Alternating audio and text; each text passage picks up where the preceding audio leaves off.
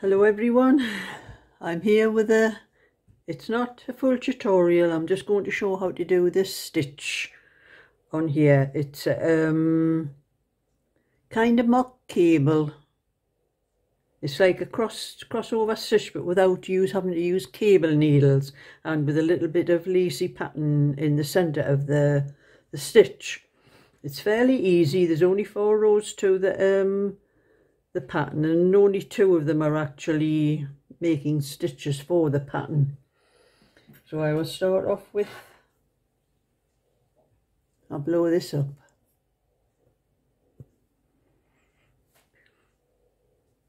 Right, I've done it, this is the back, and I'm doing the left front now of this little cardigan, and I've knit 7 rows in 1x1 twisted rib.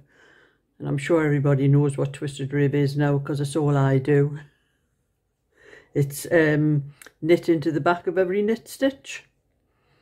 And we're doing 7, you start on the wrong side. This is the right side of the pattern, but you start on the wrong side. That's why you do an odd number for the rib. And the pattern is just knit 1, knit 3, purl 3, sorry, 1, 2, 3. Get some wool out here. Got this twisted round the ball.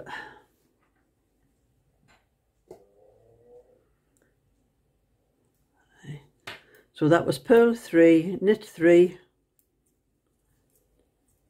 That's all we're doing across this row. We started off with knit 1.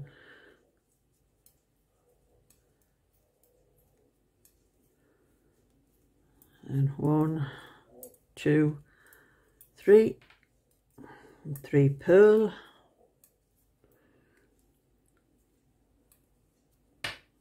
3 knit, 3 purl, and we're knitting the last 2 stitches. This will be different on each size, the stitches that comes at the beginning and the end. But this is just for this size. This is a size 16 I'm doing. That's the first row. Now the second row is where you do this stitch for to make the cable. So I have it written down here.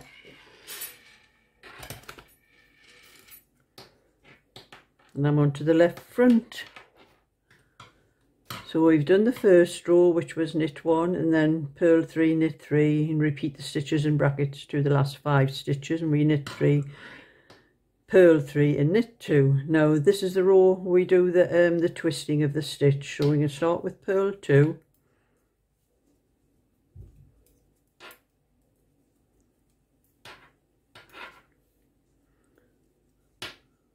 And the next, we've done purl 2, and the next stitches, we have 3 stitches here. That's part of the pattern. And you put the needle into the 3rd stitch, and you take that stitch over the other 2 in front and drop it off. So that you've taken it over, and then you knit those 2 stitches. Then you purl the next 3 stitches.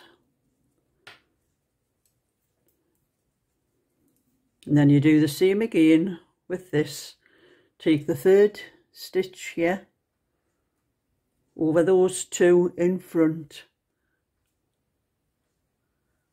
and then knit those 2 stitches. I'll take the wool back. Purl 3 again.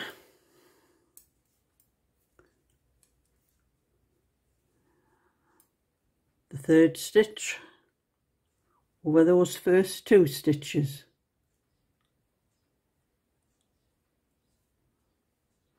Then you knit those 2 stitches. And then you purl 3 again.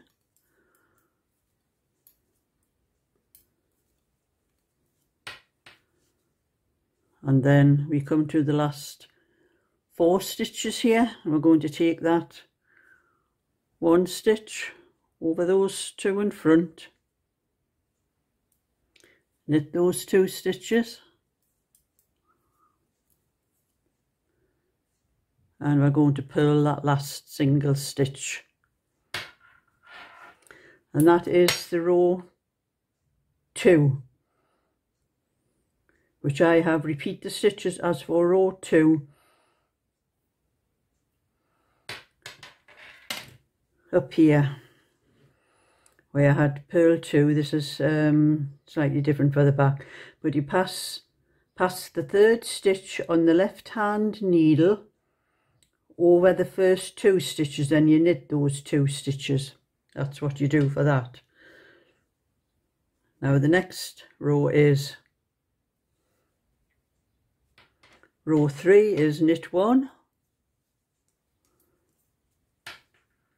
Now that last row you've done, you've lost 1 stitch on every 1, 2, 3, 4. You've lost 4 stitches on that row, so you're going to make them up on this row.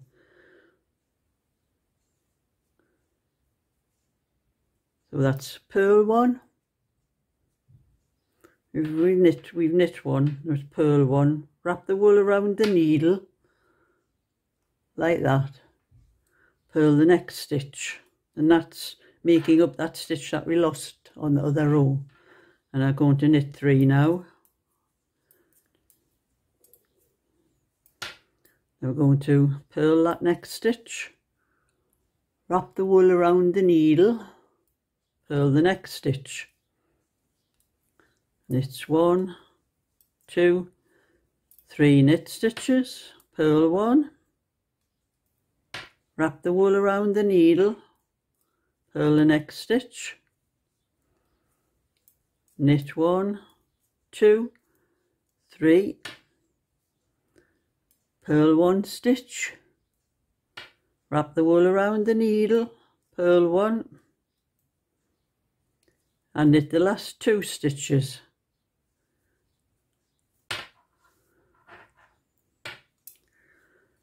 And that makes that little hole in the centre of the pattern. And then the next row is going to purl 2,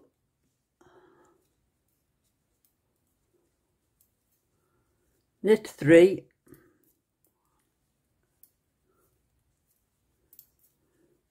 purl 3,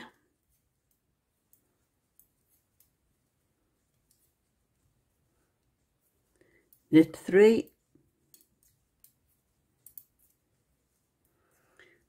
purl 3,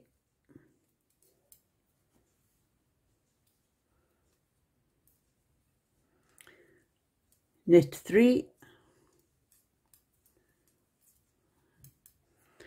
purl 3, that was 2 there, 3, and knit 1, 2, 3, and purl the last stitch. And that is the 3rd row. Oh, sorry, that's the 4th row.